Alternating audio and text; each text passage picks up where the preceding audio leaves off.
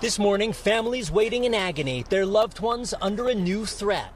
That warning from Hamas that it may execute civilian hostages in response to Israeli strikes.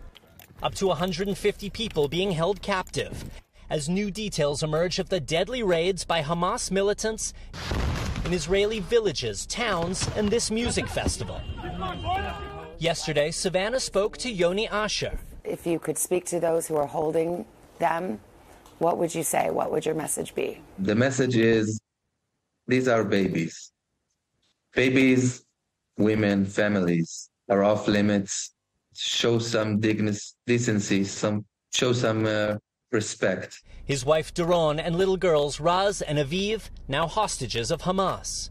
Daron being blindfolded here, one arm wrapped around her daughter, her mother next to her.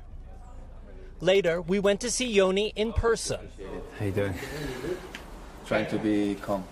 If there was some way that you could take their place, they could be free and you could go to Gaza.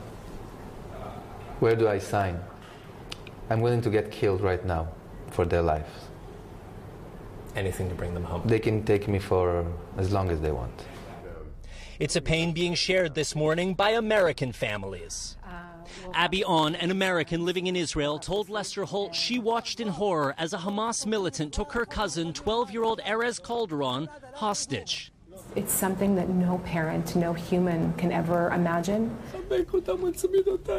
This Israeli father's grief is universal. Yaakov's only child, Noah, screaming for help as she's carried into Gaza.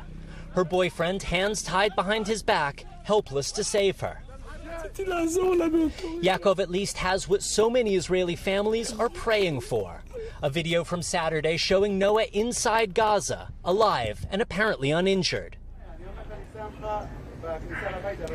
Now, every indication is that Israel is massing its forces for a ground invasion of Gaza. That would be complicated enough at the best of times, but adding to the complexity is how do you mount that offensive without harming the hostages?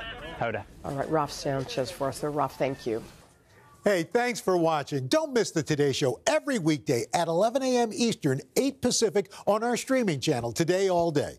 To watch, head to today.com/allday or click the link right here.